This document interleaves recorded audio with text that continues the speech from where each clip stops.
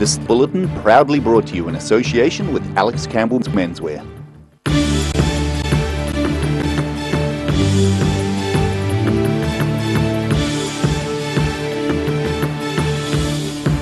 Tonight on The South Today, security is stepped up a notch for Anzac Day commemorative services in the South. Dozens of minis travelling thousands of kilometres make a fleeting trip to Dunedin on their way to Invercargill. And children receive a hands-on lesson around the care of some of New Zealand's most treasured species.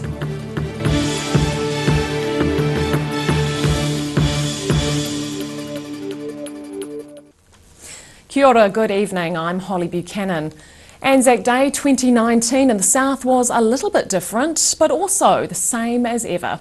Following the Christchurch Mosque terror attacks, the largest Anzac gatherings saw additional armed police in discreet but respectful and watchful guard.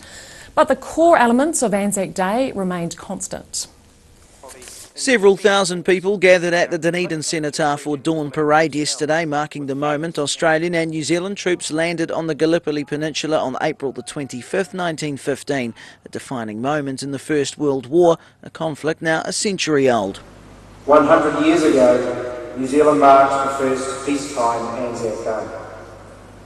Across the country, people gathered to remember losses and experiences that were still war.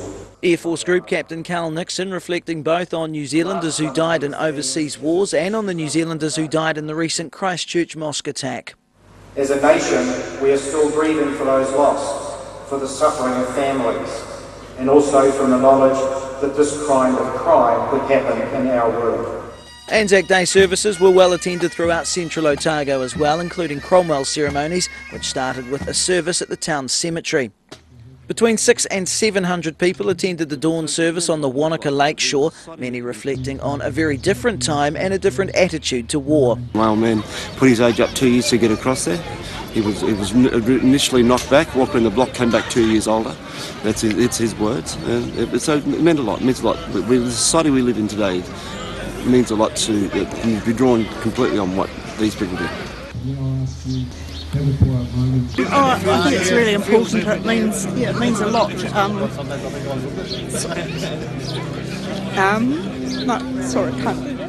Kaitaia resident Raymond Dunn was the centre of attention in Queenstown, the 98-year-old providing the most poignant moment at the dawn service as he slowly but surely walked to gently lay his poppy in respect of his fallen comrades.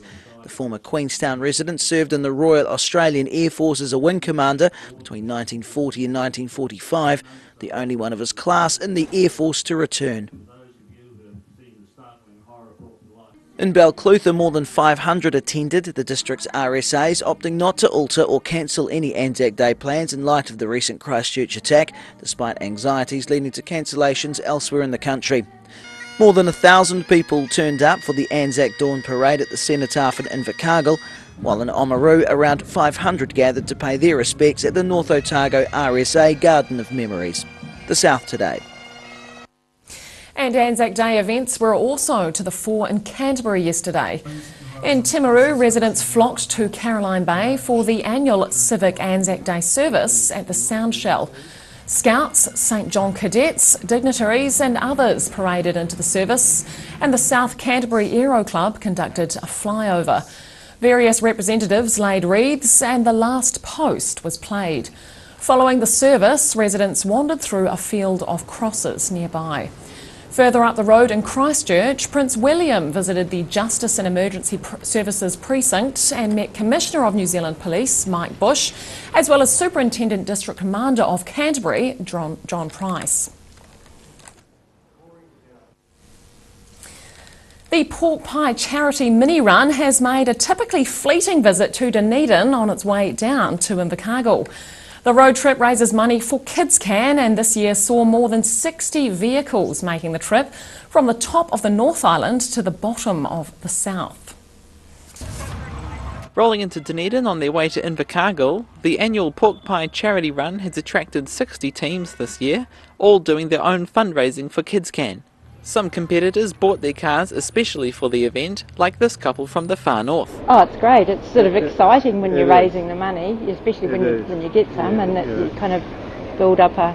Well, every team does their own thing and their own way of fundraising, and when you look at your bank balance or the fund that we've raised nearly $16,000 just us. The event begins in Kaitaia and ends up in Invercargill, paying homage to classic Kiwi road trip film Goodbye Pork Pie. Starting in 2009, the event is held every 2 years, attracting people from around the globe. Come from just out of London to be over here just to do this run. Always been a mini fan. My mother signed up for the run a year ago. She bought the Cooper to do it, and the person she had signed up to do it backed out, said no, that just wasn't for them. So my sister said she would underwrite my ticket over here if I came, so I watched Goodbye Pork Pie about 30 times. Even engine problems like burnt valves and blown head gaskets hasn't stopped the road trip from going ahead. This custom Mini Mac needed a whole new gearbox in Whanganui to get its trailer load of kumara all the way to Invercargill. Competitors say it's all part of the experience. Everybody gets in, helps each other, garages open up around the country and we get on with it. The rally finished on Wednesday and has raised more than $250,000 for the Kids Can Charitable Trust. In Dunedin, the South Today. A man allegedly blew more than 3 times the legal alcohol limit A man allegedly more than 3 times the legal alcohol limit crashed into 3 parked cars in Dunedin yesterday. The 35-year-old man was processed by police last night and blew 839 milligrams of alcohol. The legal limit for driving is 250. Police became aware of the man after he crashed into the parked cars in Littlebourne Road in Roslyn. He's set to appear in the Dunedin District Court. Children were encouraged to bring in their favourite toy animals to Otago Museum's Hutton Theatre this week to be mended by some of the best in the business. The team from the Dunedin Wildlife Hospital was on hand to help teach the youngsters how to treat injuries as part of the Wild Dunedin Nature Festival.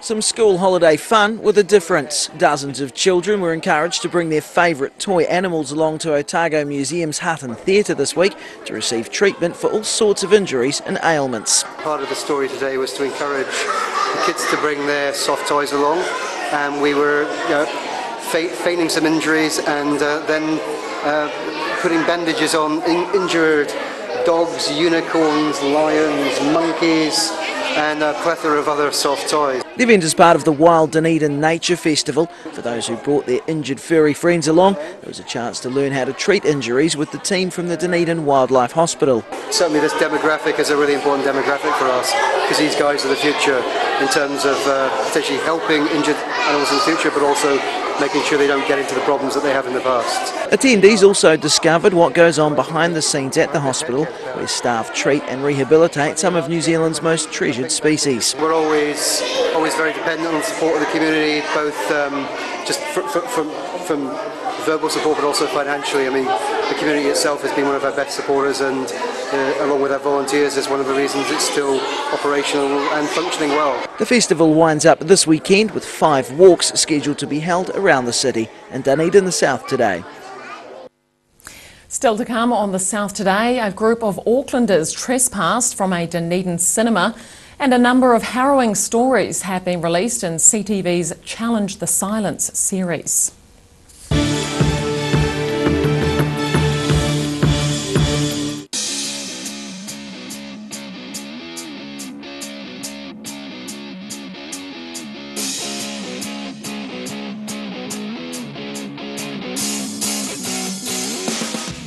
At Green Island Medical Centre, we are committed in caring for our future and present generations. We know as a young person, coming to the doctors can be quite daunting. Our highly skilled doctors and nurses will make your experience one where you will leave with a smile. Your health is very important to us. Every Kiwi deserves a reliable garage door. Rely on Garador to protect your important stuff. Just like Darren, his Garador keeps his favourite ride in mint condition. We have a huge range at affordable prices. Visit our website for a free consultation. We stand behind every door. Every reason, every season, we're proud to dress the region. Alex Campbell Menswear, it fits.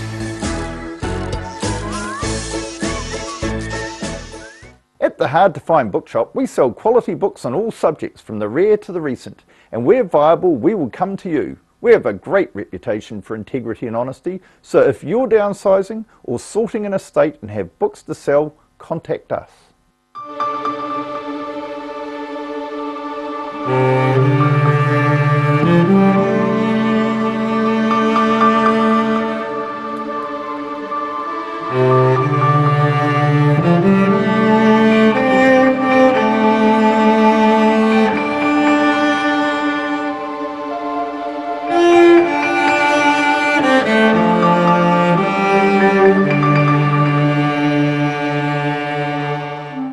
When it's time to say goodbye to your pet, Heaven Sent Pet Cremations are here to help you through this difficult experience. Call Heaven Sent Pet Cremations today for their care and guidance. Phone 489-2274. If you're at risk of developing melanoma skin cancer, you owe it to yourself to have a mole map. Mole Map is coming to your area. Phone today to make an appointment. It could save your life. Don't suffer in silence. Call Sunny Chin, Chi Master Body Technician for structural, muscular, emotional bodywork. Phone 03 4250 606 for all your pain relief. Step into Ross Cafe, located at Ross Home in North East Valley. We have a great range of hot and cold food, friendly service and a warm atmosphere that you are sure to enjoy. We look forward to serving you soon at Ross Cafe.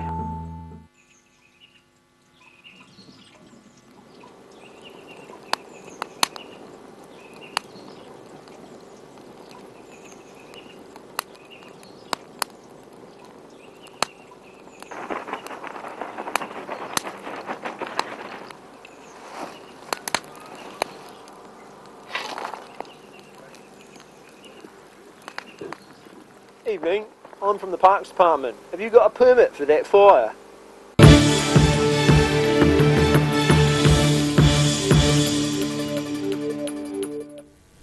Welcome back.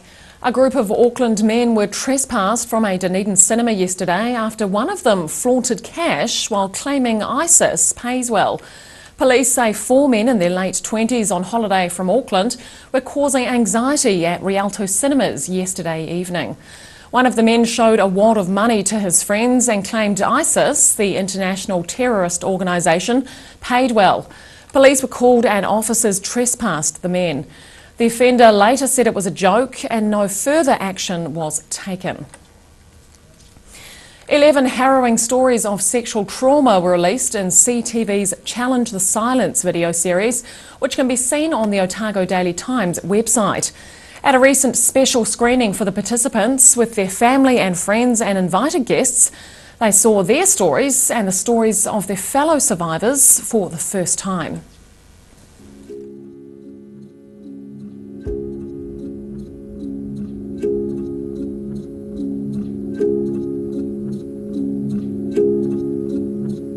They're exhausted. I know none of them would have slept last night, knowing this was going to be coming out. But I think they're proud of themselves and proud of each other, and they know we're all going to be there together to support each other as we go through this. And you think, 23 years bashing your head against a brick wall, and then you see these guys having the courage to share their stories in the hope that other men will come forward. It's just amazing. I congratulate you on what you're doing tonight. The challenge the silence, because again, in here, the only way we can address this, we have to confront it. It is not acceptable in our faith.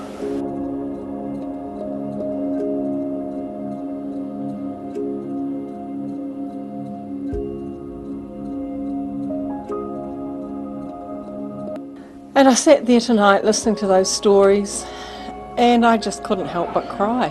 They're so real, they're so genuine, they're so touching, and they're cruel. I've put it out on my Facebook for the first time today to my whānau and friends, and the response has been awesome. Very touching to see the other men's stories, and I think that the messages are going to be powerful. I think the fact that the stories that are starting to be told is just going to be the little pebble that starts the snowball of conversations and people being able to share their story, both men and women. And I think the open dialogue that's going to come from this is going to be really powerful. And I often wonder just what has this cost New Zealand society, and how many children are now growing up today suffering that legacy, from that legacy, and what do we need to do as a nation to put these wrongs right? I don't think we'll ever stop the abuse of children, but at least we need to get it out there, and we need to allow those people that have been hurt to come forward and talk, and then hopefully one day we may be able to eliminate the sexual abuse of children, and that's all we can hope for.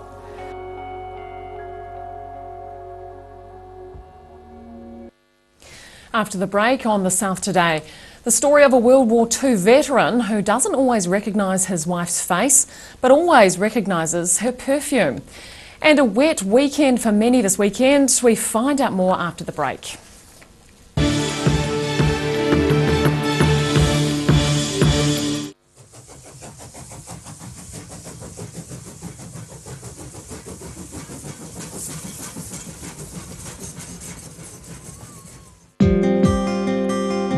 Autumn is here and it's too late to sow seed. But don't despair, Ready Lawn is the answer to all your garden woes. Call Ready Lawn today on 027 22 88 190. At the Hard to Find Bookshop, we sell quality books on all subjects from the rare to the recent. And where viable, we will come to you. We have a great reputation for integrity and honesty, so if you're downsizing or sorting an estate and have books to sell, contact us. The Green Island Medical Centre offers everything for your family's needs. Whether you are travelling or coming in to discuss health symptoms, our medical staff provide the best of care. We offer Manage My Health, making booking an appointment or requesting a repeat prescription a breeze. We welcome families like yours. Give us a call today, phone 03 488 2754. When it's time to say goodbye to your pet, Heaven Sent Pet Cremations are here to help you through this difficult experience. Call Heaven Sent Pet Cremations today for their care and guidance.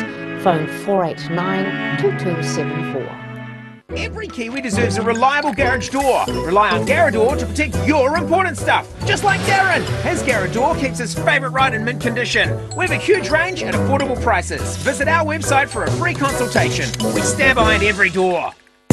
Most of us have spots on our skin. That's quite normal. Finding skin cancer as early as possible is key to successful treatment. Book in for a free check of 1 to 2 moles or a comprehensive full body check with the Mole Doctor in Waverley.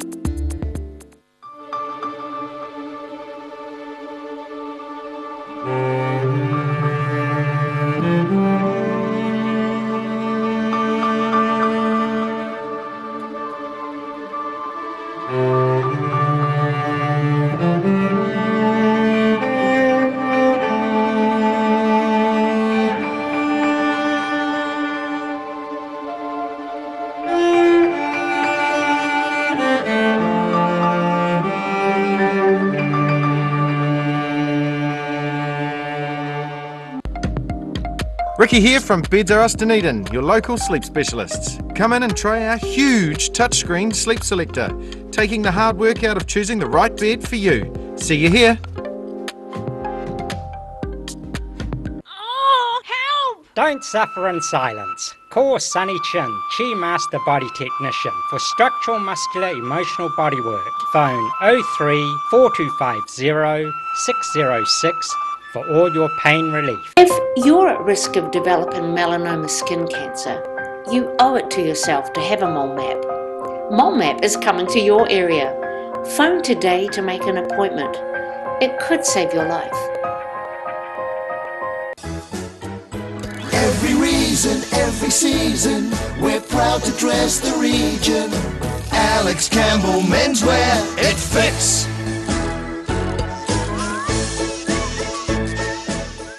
Step into Op Shop on St Andrew and discover a place with plenty of bargains for yourself, your friends and the whole family.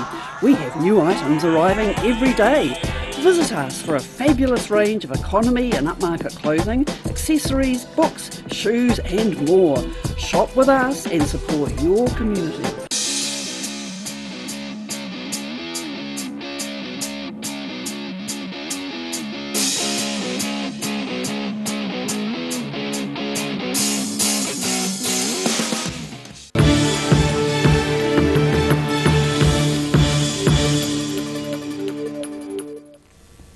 Welcome back. A stroke and dementia have robbed World War II veteran Neil Harper of many things, but not his sense of smell. His wandering memory means he doesn't always recognise wife Laurel when she visits him at Leslie Groves Hospital in Dunedin, but he always recognises her perfume. This year's theme for Poppy Day is We Are Family. Family is what the RSA is all about. It's about supporting veterans, their spouses, their wives, children, the whole family. One example of this is Neil. Neil's a veteran of World War II. He served in Bougainville. He lived with his wife Laurel till a year or so ago, and then he had to go into a rest home. He got to the stage where he couldn't recognise Laurel, but he does remember what perfume she wears. You are my wee sweetie. When I go to see Neil, as long as I've got the perfume on, he knows me. If I put a different type on, he doesn't know me. A person with dementia like Neil may forget a name, may forget a voice. In this case, it's the perfume that has cut through that and reconnected the two of them. I was talking to Laurel one day, organising some lawn mowing for her, and she said, I've just about run out and they don't make it anymore. It frightened me that there was no more left. Without that perfume, I don't know what I would do, but... So this got me thinking, and I talked to her chemist. They managed to talk to their reps, and we eventually found that yes, the stuff wasn't being made anymore, but there was a stash of it in the Milton's pharmacy. Through the chemist and myself, we managed to organise some perfume which I was able to give to Laurel. Neil gets it. I think he's recognised the significance of what is at some level such a small act, and yet something that has made such an incredible difference for Neil and Laurel. I love my job. My official title is a support advisor. A lot of people know us as welfare officers. I support wherever I can, and that might be financial or emotional support. When people give on Poppy Day, it means so much to our veteran community. It could be a bottle of perfume for Laurel, any number of things that makes their well-being better. I can often see firsthand the difference that a little bit of money makes. Every donation does count. And now recapping tonight's top stories on the South Today. Security stepped up a notch for Anzac Day services in the South, with armed police present at the larger ceremonies across the region. Many minis travelling thousands of kilometres made a fleeting trip to Dunedin on their way to Invercargill in the tyre tracks of a famous yellow mini. And Dunedin's Hutton Theatre went to the dogs this week, as well as the unicorns and teddies, as members of the Wildlife Hospital shared their skills. And now a look at what's happening in tomorrow's ODT. Welcome, Philip. Yes, hi Holly. And lots of reading for the weekend as I'm usual. Sure. Obituary page. Ron Polinsky, the well-known writer, sports writer and Sports Hall of Fame, who runs that, has written a really nice and large obituary on Yvette Williams, the Dunedin girl, of course, the first winner of a gold medal at the Helsinki Games. So look for that. On our regions pages, there's a feature about remote workers based in Wanaka, and there's 3 examples. One of them runs a safari business in Botswana, of all things, from Wanaka. So there you go. That's what you can do nowadays. The Mix, there's a big section, several pages on winter fashion. So we want to know about that sort of stuff. And an in-depth interview on the singer Shane Carter, growing up in tough Brockville and then during an eventful life, which carrying on, most interesting and most well written. Bruce Munro's done a very good job on that. Oh, good. And a major feature tomorrow, of course, the survivors of the helicopter crash in the Auckland Islands spoke to the media today, and we've got pictures and a nice big story on that. Great story. Thanks very much, Philip. And time now for a look at the weather. Tonight's weather proudly brought to you by Mole Map. Beginning with the southern view, Waitaki Mayor Gary Kircher reading with children on Anzac Day. Starting off at the northwest of the South Island, Greymouth and Westport can expect rain and highs of 18 degrees. Across to the northeast, Nelson and Blenheim, you're also in for rain with a slightly warmer high of 19. In Canterbury, where the wet theme continues with rain or showers for this region, plan for a high of 21 degrees in Kaikoura and Christchurch. Ashburton, you're a bit cooler on 19. In the southern towns, plan for fresh southwesterlies and showers right across the region. Balclutha, the Catlins, Lumsden and Gore should all reach 13 degrees. Heading westwards to the Central Lakes, this region again following the wet weather trend. Wanaka, Queenstown, Alexandra should reach 15 degrees, while Te Anau, you're looking at a high of 13 with showers.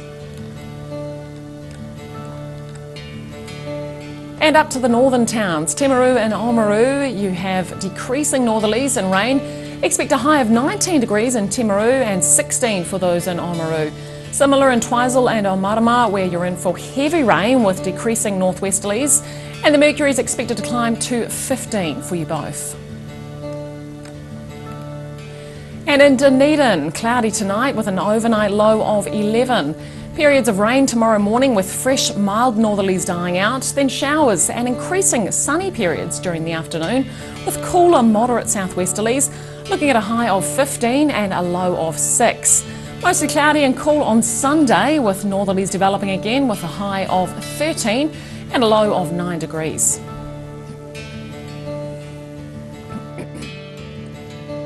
Heading to Invercargill, rain tonight with gusty northwesterlies and an overnight low of 10. Rain easing to showers and increasing fine periods tomorrow with moderate to fresh, cool southwesterlies. Plan for a 12-degree high and a low of 7. Becoming colder on Sunday with showers and gusty westerlies, a high of 11 and an overnight low of 7. That's it from the team here at the South Today. For the latest news from the southern region, head online to odt.co.nz or follow Channel 39 on Facebook or YouTube. Thanks for joining us. Have a safe and enjoyable weekend. Good night.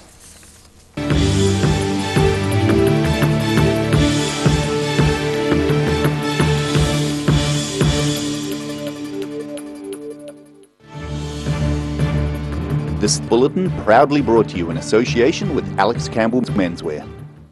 Supporting local content so you can see more of New Zealand on air.